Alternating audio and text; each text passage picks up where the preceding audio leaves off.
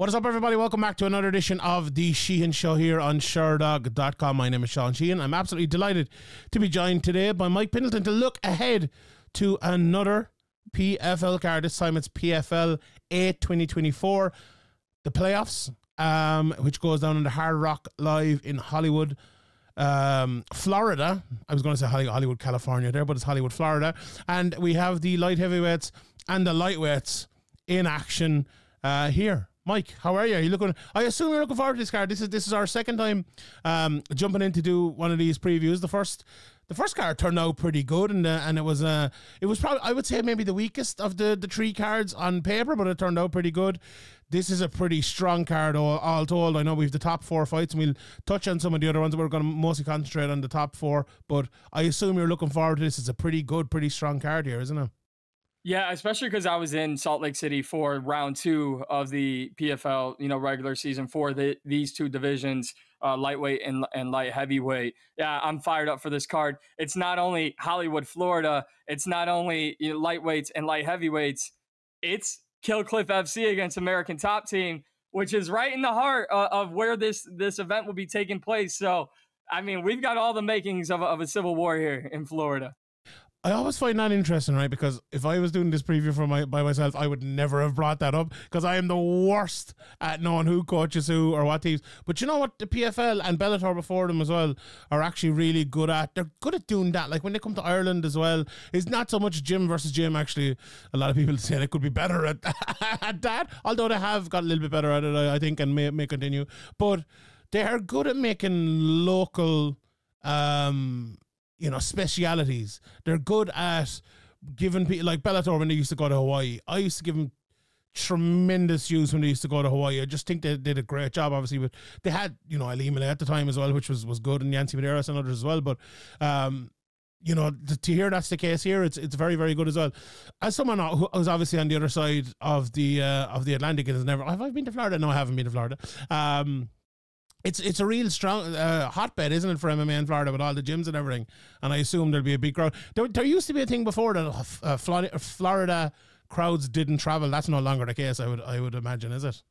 No, I don't think you can't travel. Like when you have the amount of talent they have, there's no way you don't travel, right? It's the only thing you can do. And I think that, at the Hard Rock, in the heart of it, one of the best parts in Florida, in my opinion. There's not many great parts of Florida, but this is probably the one that's the most tolerable.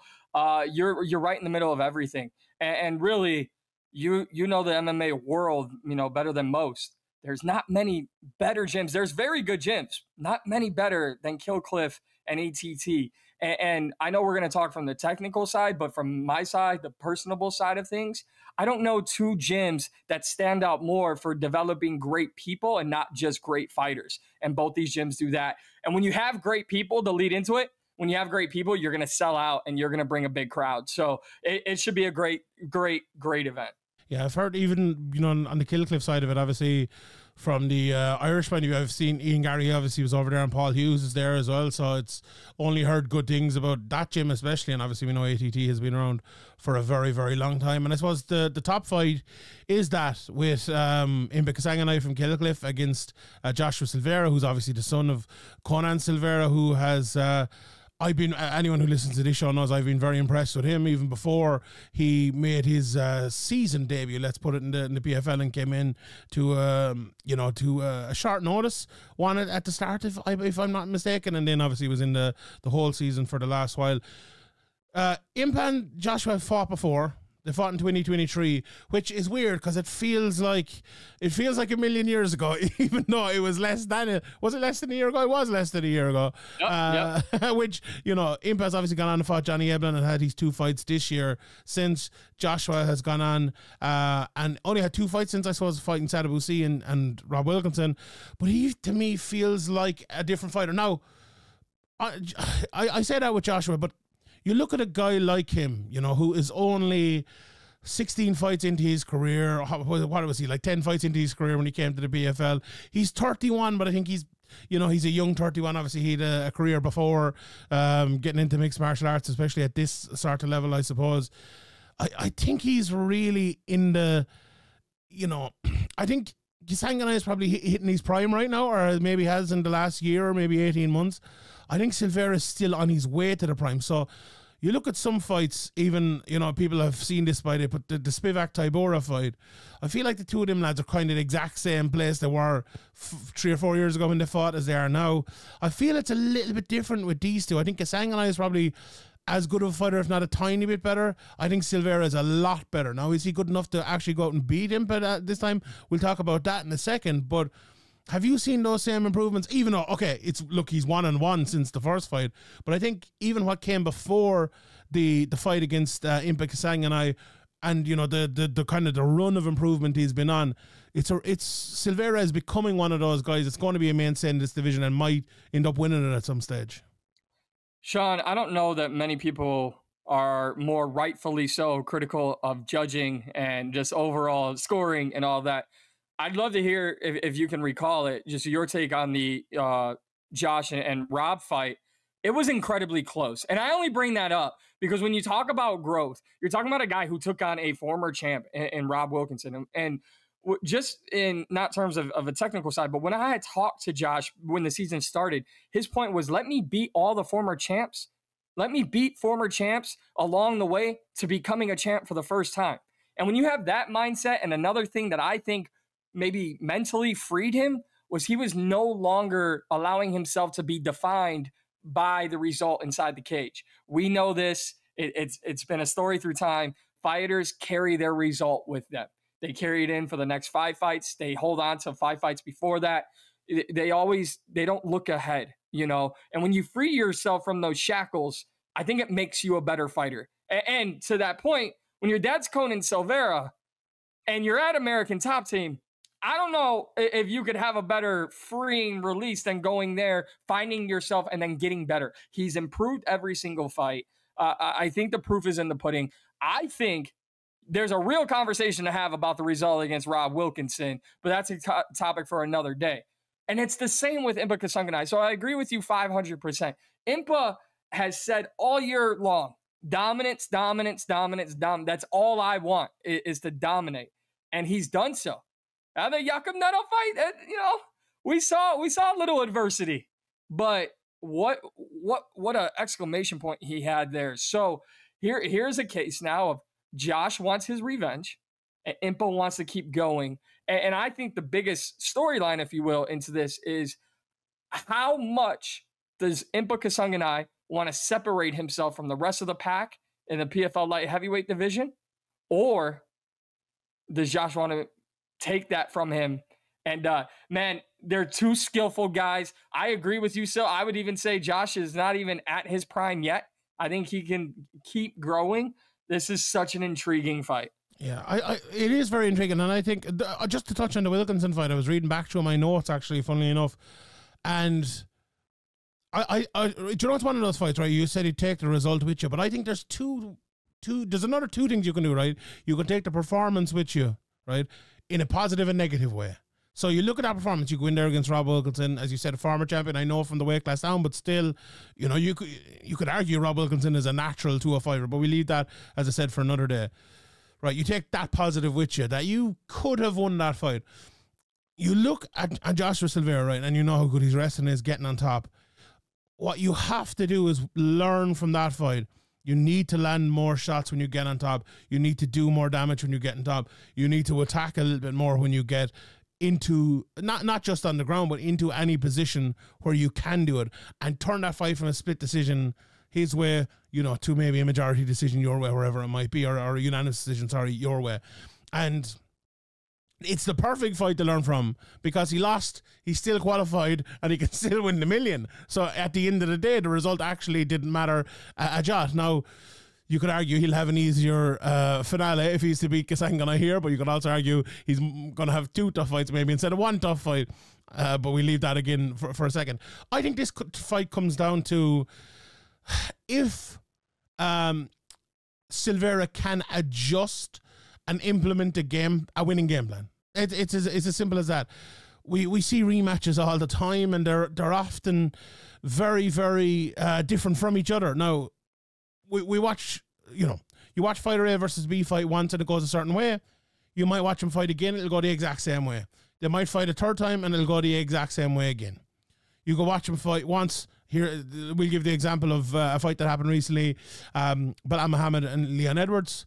That first fight, Leon came out, he pushed the pace. Belal couldn't get a takedown. He dominated him.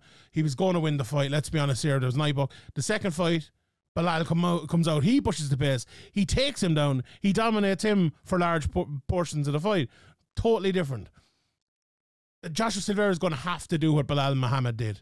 He's going to have to find different entries, different ways of beating him, do it like, smart like Belal did. Because Kasanganay is a very solid fighter. He's good takedown defense. He's good wrestling himself. He's good offensively and defensively on the ground, and he's very, very good striking as well. Kasanganay, one of these guys, I think, and I've spoken to him before about this. It's tough when you are at the wrong side of one of the most replayed clips in the history of the sport. For him to come back, the mental strength he has showed to come back and implement, what he is as a fighter on all of his fights has been massive. So there's no questioning for a lot of guys you beat him the first time, you beat him pretty handily. Is there going to be a mental lapse maybe that will have you lose this time? I don't think that's a question with Kasanganay. I would rule that out straight away. I think if Silveira wins this fight, he'll win it on merit and game planning and ability and all of that. So I take that straight out of it. I'll give my pick here first of all, and a quick breakdown, then you can do the same. I think Silveira will struggle for those takedowns again. I think Kasanganay is just too good. I think Kasanganay will, if he wins that kind of battle early, but also the kind of the transitional battle early, if there is a bit of a takedown or a clinch, I think it's going to be a long night for Joshua Silveira, because the second you stuff one of those and it gets back to the feet, you get a little bit more tired. The second time you do it, a little bit more tired. The third, and by the time you come to the third and fourth, or the second and third round, that's going to be an Impa Kasanganay fight, because he is used to that, and I think he's probably just going to take it from there. I could see maybe the same result as the first time. I think Impa Kasanganay via unanimous decision, maybe get a later finish, but I think I fancy Impa to win this. What way do you think the fight will go, first of all, and who are you picking? Well, I'm going to just start off and just give my pick right away, and I'm going to ride with you on the same thing. It's going to be Impa Kasanganay. But I will say this. When we talked about fighter improvements, I think overall, when we look at fighter improvements, not just in this fight, but I'd say overall, I don't know if anyone has grown from 2023 to 2024 as much as Josh Silveira has. And I do think he'll welcome more striking and stand up here. But you're right. If he wants to get this W, which he is very capable of doing, I'm not counting him out by any means. He is going to have to find those entries. He is going to have to secure those takedowns, hold the pressure, keep the pressure. And I'm not saying it would be wise to stand and strike with Impa Kasanganay, because very few people want to do that.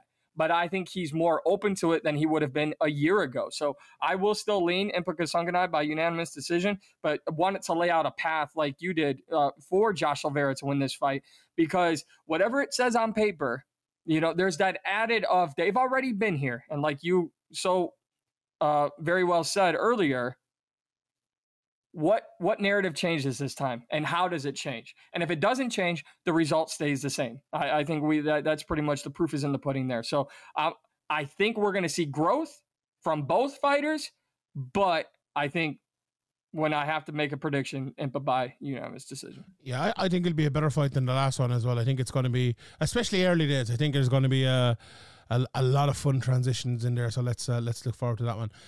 Let's talk about the other light heavyweight fight, Rob Wilkinson and Dovletdzhan Yagshimuradov. And it's funny, if you'd asked me about the two of these lads a year ago, 18 months ago, I would have spoken very positively about Wilkinson and not negatively about Yagshimuradov, but like in a less positive fashion. I actually think that's kind of flipped for me. We spoke about the Wilkinson and Silveira fight, as well as Silveira fought in that. I didn't think Wilkinson was amazing in that fight. Obviously, he didn't have long against Tom Breeze, but I've been very, very impressed with Yagshimuradov. You mentioned Jacob and I earlier on and how well he did against Impa.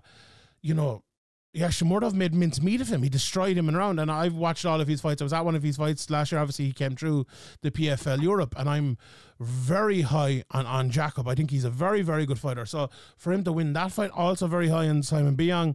He won that. The fight before, Magic Rosansky. I know a lot of people, Magic hasn't won a lot of fights recently, but this guy is a real tough guy, you know, coming out of the European scene as well. And it was just unfortunate for him. He got in there against the likes of Carl Moore and a few others as well. But I remember looking at Yagshimuradov before the Corey Anderson fight for the first time. And this was his first fight, I believe, in Bellator after fighting in ACA and ACB and M1 and ACA and a few other places. I remember watching, I was like very impressed with him. And he came into that fight against Corey Anderson and he was not good. And then he lost to Carl Brexton after that. And I kind of wrote him off a little bit, which I suppose was a little bit unfair. And I think it showed that it's unfair now because this guy is a very, very good fighter. He's a good wrestler. He can hit as well on the feed. And I think if Rob Wilkinson is not on it here, I think he will lose. So Rob is going to have to get back to what he was a couple of years ago, you know, use his long jab, use his striking, really good takedown defense against the cage as well. He's going to need all of that to win this fight. I'll be honest, I'm still sitting here unsure of who I'm even going to give as my pick here in a couple of minutes. Maybe you'll help me decide. How do you see this fight going? What do you think of it? Well, I'll tell you this. If Rob doesn't show up, Dovletdzhan's a guy that can put him away, you know, like you said. And, you know, with that many knockouts to his credit, as Rob Wilkinson, look, these are two names that aren't jumping off, you know, the billboards for everybody, but this could be an absolute war of a fight, which comes down for me. If you're not all the way checked in, Dovletdzhan's winning this fight. Now, that's not my pick. I am going to take Rob Wilkinson by second round finish. I'm gonna go TKO, but it could very well, just like the main event, could very well go the other way. I think I'm gonna go with Yagshimuradov. I think I'm gonna pick him, and this is better when we disagree. It is. I went with Gina Bishop the last time, and that didn't work out so well. But anyway, I'm gonna go with him anyway. You know, he probably won't thank me for it, but I just feel. I think our good friend Mookie over on Twitter, the former Bloody Elbow legend, used to always talk about how momentum doesn't exist in sport, and I used to always buy into it, to be honest, and I still do. But I don't know, the change in momentum for both of these guys. And not, you know, it's funny to say that because look, Rob Wilkinson has won both of his fights this year. But that performance. It wasn't his best. I think Yagshimuradov has been very, very good. As I said, look, if Rob comes out and performs his best, if he performs 100%, I think he will win. But I just don't know if he is going to do that. So that's why I'm going to go with Yagshimuradov to win this. So we're looking at an interesting final. You know, Impa, we're both predicting there. So is he going to fight Wilkinson or Yagshimuradov? I think it'll be interesting to see that. Obviously, he's never fought Wilkinson before, and he's never fought Yagshimuradov either, so it'll be a brand new final if that happens. And Silveira hasn't fought. Well, Silveira fought, obviously. Silveira fought Rob, so that could be the only rematch there as well. So what a fun narrative that would be, right? If Josh pulls off the win, gets his rematch against Impa, wins that, gets his rematch against Rob, wins that to become a world champ. I mean, that's what the PFL Hollywood script is. The script writers are writing there, right? That's how PFL makes movies off of that, Sean. I'm telling you, we'll see how that another split decision. Let's talk about the lightweights, and let's look first at Gadzhi Rabadanov against Michael Dufort. I think a lot of people at the start of this year, if you told them that Dufort would be in this position, they would have laughed, just especially when he's given Mads Burnell. Obviously, he went in and lost Adam Piccolotti. It didn't matter in the end, but what a performance that first fight was. Again, if you're talking about the movement of positivity versus negativity, the Piccolotti fight wasn't a great performance, you know, and you're kind of thinking yourself, Mads Burnell is one of those guys that, you know, he doesn't seem to care. I remember I asked him a question at a press conference about, and I love saying jiu-jitsu doesn't work in MMA, as a lot of people don't know, and I asked him about it, and he was like, completely agreed with me. He's like, no, jiu-jitsu is rubbish, and he's one of those guys, and I genuinely think he doesn't care. And I think he went out into that fight and he was like, well, I'm just going to have fun here, whatever happens. Now, take nothing away from Dufort, and I feel like that has taken a bit away from Dufort, but this is going to be a tougher test against Rabadanov, 22-4. You know, not the most finishes in the world, I suppose. 11 decisions and 11 finishes in the win column for him. He's, you know, beaten Espinosa and Rinfro to decisions this year after obviously being in Bellator. Look, we know what he's like as a fighter. Do you know what this is really? This is two well-rounded guys, you know, who maybe could catch each other, maybe on the feet, maybe could catch each other on the ground. Obviously, after what Dufort did to Mads Burnell and having 10 submissions out of 13 wins on his record, you'd fancy if he's going to win, maybe that's the way he'll do it. But against Rabadanov, is that a likely outcome? I suppose he's been submitted once in his career. I'm excited about this fight because do you know what I think it'll be? I think I love transitions is my word for that. I love transitions. I love close battles in parts of fights. Now, I don't know if it'll be a close fight in totality, but I think there will be parts of this fight that will be very exciting. But I do think in the end that Rabadanov will get through it. I just think the wrestling and the top game might be a little bit too much, especially if Dufort is looking for submissions and looking to fight on the ground. I think that might be an issue. But like, you know, we see here his association on Sherdog.com, Abdulmanap Nurmagomedov School, as one of my listeners tells me often, never back against an Abdulmanap Nurmagomedov student, and I won't be doing that here. Will you be backing against them? Who are you going for? I will, because Michael Dufort has 2 golden checks sitting above him in his gym every day in Canada. And that is from OAM, a man who understood the PFL format, a man who understood what it took to become world champion multiple times through. And Michael Dufort, for lack of, there's no better way of putting it, Sean, he realized very quickly how quickly this could have been taken from him. He had the celebration, just to put this in perspective, he had the celebration of the night in an event in which he lost because he made the playoffs. And that is the beauty of the PFL, but that is the reality of what Michael Dufort. So his back's already been against the wall. And Gadzhi's very, very good. You know, he's got a loss in every which way, like 2 KOs, 1 submission, 1 decision. And I don't respectfully see Michael Dufort knocking him out or putting him away.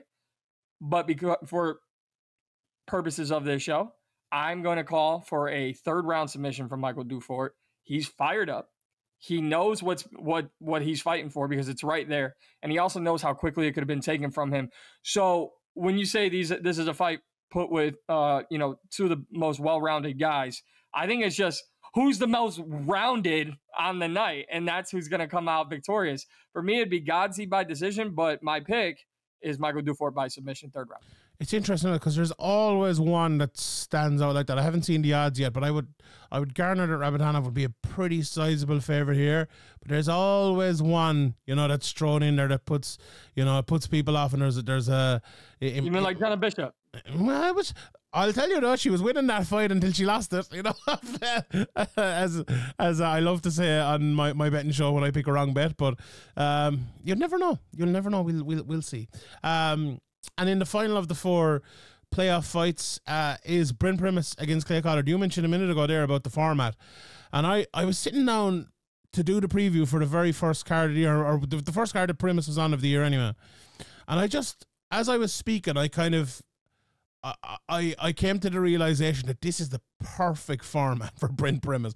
He's this type of guy, that he's a bit of a snaky fighter. He'll find his way through things. He'll find ways to win fights without taking a whole load of damage or getting quick finishes and there's a lot of, what I think it hurts a lot of people in the PFL? They don't know what to do. They don't know whether to go for a quick finish, just try to win the fight, do it like a normal fight, like a normal 15 minutes, or to go all out. I need to finish this quickly. He is perfect for this.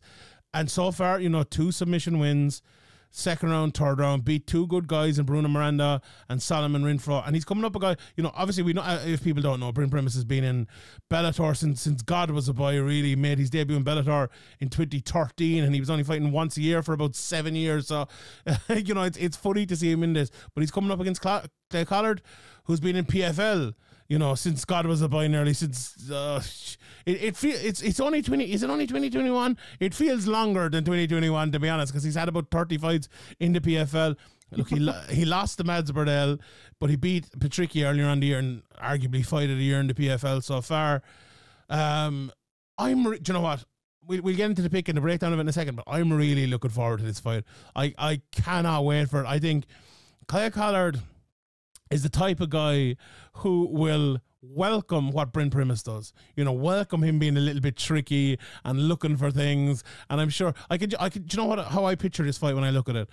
Brent Primus like falling back after getting jabbed and then like going for like a heel hook or something, and Clay Collard just pulling his leg out and just falling down and punching him in the face. That's what I view, and I don't know who will win or how it'll go. That's how I view in this fight. It's just a funny, fun, quality fight. How do you think it'll go? Well, I want to throw this disclaimer out there, and I'm nobody in terms of, you know, those who will watch this show. So I'm like the new guy in the party, right? But here's a disclaimer to all future PFL fighters. Everyone talks about the points and the standings and all of that. How about fight your fight in the first round, and let's put all the anticipation into the second round. As an American here in the States, it's like the regular season in the National Football League.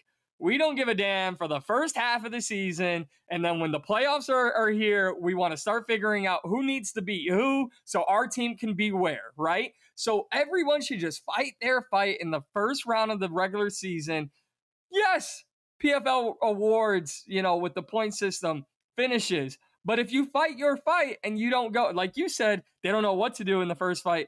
Who cares? Just fight your fight. Don't be a point chaser. That's what it comes down to. With that being said, I'm so excited. If I can, I'd like to mention to you what I shared with you before we started recording that Clay Collard told me. So just to preface this for those who will watch this, Clay Collard told me he plans on making this the most boring Cassius Clay fight of all time. Love it. Because he is sick and tired, and I'm not quoting, I'm paraphrasing, but he's sick and tired of being, held down, not taking any damage, people just laying on top of him, and him losing the fight that way. He told me he put on gloves one time ahead of this fight. He has only focused on the ground game here. So I'm excited to see what that version of Clay Collard we get. I think the world forgets we got introduced to Clay Collard because he was some MMA guy who went into top-ranked boxing and started knocking off every prospect during COVID. You know, we weren't having a lot of MMA fights. And then he carried that momentum with him into the PFL, and it's just been a consistent pursuit of that championship. Now, Brent Primus, extremely slicky and tricky for that matter. I share the same excitement with you, though. I'm going to let you make your pick first, though. Because listen, I'm just overall excited for this fight, especially after talking to Clay and hearing that mindset. Me too, and I don't like giving my. Do you know what? I'm going to pick Clay Collard, even though I've said since the very start that I think Ben Primus might actually win the whole thing. I just feel like Clay won't play into the bullshit, maybe, you know. And I know what he told you. Do I fully believe him? I'm not sure if I fully believe him, to be honest. Maybe he's hoping that Brent hears that, you know, type of thing. So no, I'm gonna pick Clay Collard. I think his jab, his outside work, his ability to kind of stay away from guys. I don't think Brent is necessarily the best wrestler in the world, but he will get you down it. Clay has fought a lot of those people recently, and I think he'll be okay. And I think he'll probably win the decision. What do you think? Oh, I hate to always agree with you, but so far, here we are. I'm going to agree. I'm going to say Clay Collard by decision, and it doesn't take anything away from Brent Primus. But, man, I think there's an extra layer of motivation and not showing it to the world, because if I can say for myself, I don't think Clay Collard cares about what the world thinks. But I know that he knows this. He's been at this point multiple times. He's been inside the PFL playoffs multiple times. And what's it going to take? We've already seen this, right? We've seen it with Dennis Goltsoff in the first event of the playoffs this year, a guy who's been here but has yet to win the gold. So I think Clay's going to do what he has to do to get it done. Elsewhere, it's a pretty good card elsewhere, and I know, like, okay, we're not going to delve massively into all of these fights, but what I really like is Carl Albrechtsen versus Antonio Carlos Jr. Obviously, like, you could argue that Shoeface has been one of the most unlucky guys in the PFL over the last few years. Obviously, came in and he ended up winning it, and then there was injuries and other stuff. So he lost Alex Polizzi, and what a performance from Polizzi that was this year. And look, as with all of these fights in these weight classes, you'll be thinking if whoever wins this might be the one who will be a replacement if someone was to get injured for the finale. We've seen Carl Albrechtsen, obviously he lost, as I mentioned earlier on, to Carl Moore and Grant Neal, but he's a win over Yagshimuradov as well, which we mentioned. He won a fight outside of the PFL and Bellator, and now he's back in with a chance. The Espinoza-Burnell fight, just to touch on it quickly, we spoke about Espinoza earlier on. He beat Piccolotti, and we saw how good of a fight Piccolotti put on to beat Dufort this year. And then Mads Burnell, a similar sort of thing, he lost to Dufort, but then beat Clay Collard as well. So all of these lads, I think, if any of them had to actually step in after winning these fights, I think they're good replacements to have. I'm gonna go with Shoeface and Burnell in those two fights. How do you think they'll go, and who are you picking? I'm gonna agree with you there. I mean, listen, Mads Burnell proved to, I think, all of us that he doesn't really care about anything except fighting, and he's going to do what he has to do to get the job done. Elvin Espinoza is very, very fun to watch, but I'm going to agree with you on both those picks, and I'll just really quickly say, a couple names I'm very excited for. We don't see many of them. Michelle Montague in women's featherweight is going to be fun to watch. She's been snatching necks. I believe all submissions have come in the first round for Michelle Montague. Chris Brown, for those who don't know him, is an action-packed fighter, and he comes in on weight. Sean, mark my words, there's no better appetizer to this fight card than Chris Brown being on that. And if you're not happy with those two, then I present to you Danny Sabatello, and we'll just give him a microphone. I just spoke to him before speaking to you today. He wants a 135-pound division in PFL in the future, or a pay-per-view card. So the thing I like about these kind of prelim fights for the playoff events, not always, but in this case with the Hollywood card, a lot of people campaigning for different things, whether it be a future spot on the PFL global season or another division or a big fight opportunity. A lot of good opportunity here, so I'm excited. Me too. Yeah, it's very interesting. Like, the Danny Sabatello fight, watched a bit of his opponent, Lazaro Deiron. He's fought a lot in Combat J Global. I know this is his first. He's fought in Titan as well. Whenever you see guys have wins in places like that, they're not going to be bad. Watched a bit of him. He's a dangerous guy. Do you know what he has as well? Which a lot of guys would. How many fights has he in? Eight fights into his career. He's a lot of experience. Like if you look at his last few fights, he's won them all. But 2 rounds, 3 rounds, 3 rounds, 3 rounds, 1 round, 3 rounds, 1 round, 3. That's a lot of rounds for a guy with only 8 fights into his career. So I don't think that'll be a walkover. But you'd have to fancy Sabatello. Just on Montague as well, that she's something I definitely wanted to mention. Obviously, her amateur career, she was an unbelievable amateur, one of the best ever. She's come in. Obviously she was fighting on the Dublin card, beat Abigail Montez as well, who beat that boxer who calls herself the greatest boxer of all time, even though she's second to Katie Taylor. But she went in and beat Abigail Montez, and she's very, very, very good as well. So I would agree with you on that. We've Biaggio Ali Walsh as well, who's moving up here, and he's fighting a guy who's 4-0, so that's a good test for him as well. And then Jordan Oliver is also stepping up after his debut last time out, for a guy who's 5-3 as well. So I like the favourites in all of those, basically Oliver, Montague. I'll go with Sabatello as well. I think Biaggio Ali Walsh will win as well. Who's your pick for that Dovletdzhan against Chris Brown fight? You like Chris Brown, do you? I think if Chris Brown, it's the only issue we've seen with him is just keeping the weight in check. When the weight's in check, he's on fire.